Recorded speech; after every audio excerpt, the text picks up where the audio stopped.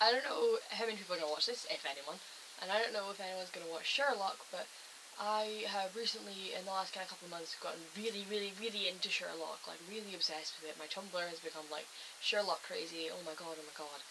And through watching Sherlock, I fell in love with Louise Brealey. And Louise was in Glasgow a couple of weeks ago. If anyone doesn't know that, she was in Glasgow doing a play called Miss Julie. One of my friends was going with her friend, and she was like, "Oh, I'm going to go see her," and I was like, "Oh my gosh, I'm so jealous, I'm so jealous, I'm so jealous. Can you get me an autograph, please?" And my friend was like, "Yeah, that's fine, that's fine, that's fine." So my friend took a photo that I wanted signed to Louise and said to Louise, she was like, "Oh, can you please sign this for our friend Hannah? She couldn't come tonight, she couldn't come." And Louise was apparently really, really genuinely concerned with the fact that I couldn't go and see her in the show. And she apparently told my friend Charlotte and her friend Ailey to tell me that it was okay if I came to the theatre and just went straight to stage door and didn't go and see the show. And I didn't have to go and see the show, and I could just go and see her and say hello. And I was like, well, now I feel obliged to go. And it turns out that tickets weren't actually sold out, as I thought they were. So I bought myself a ticket, and I went to go and see the show, which was phenomenal. Like, I actually adored it. It was so good. It was so good. Oh my goodness. The show was fantastic. And so I went to go see the show, and after the show, waited back a bit and went to try and meet Louise. And I was like, okay. So I was standing, and I was texting my friend, I was like, where do I wait? And my friend was like, just stay where you are, it's fine, she'll come out soon. So the next thing, I look up, and I was standing just next to the bar, and I look up, and Louise Brealey was at the bar talking to the barman, and I was like, holy crap, you little shit, how did you get out and sneak out in front of me? So we made really cute eye contact, and she totally knew that I was there to go and see her. So I like crawled over to her, and I was like, excuse me, can I bother you for an autograph, please? Like, I had no idea what to say to her, and she was just so lovely. Like, I had heard she was lovely, and I always thought she'd be lovely. She definitely does not seem like the kind of person that would be an absolute cock when you meet them. But she was nothing but sweet and adorable, and she was so lovely, and she gave me a hug and thanked me for coming out to see the show.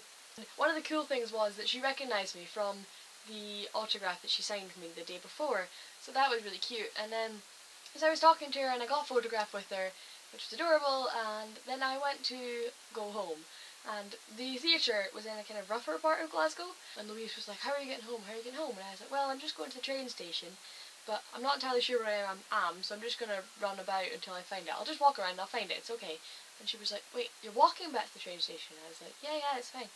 And she was like, you can't do that, it's too dangerous, you can't walk.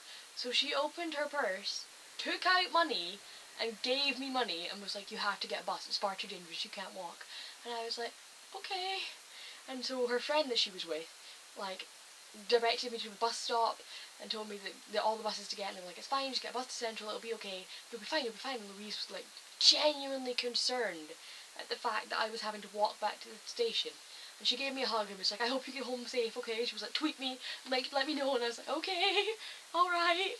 And I thought I was just gonna like hit the floor and crawl out of the theatre. I was so shocked, and I was in awe at how lovely she was. And I always knew she would be lovely, and I knew she'd be wonderful, but nothing could have prepared me for how sweet and genuine and kind that was. What she did was just absolutely wonderful. Like, I don't even have words to explain how much it meant to me. Like, I know it's just something really silly, but like, it's just, I couldn't get over how kind and so genuinely sweet and caring she was.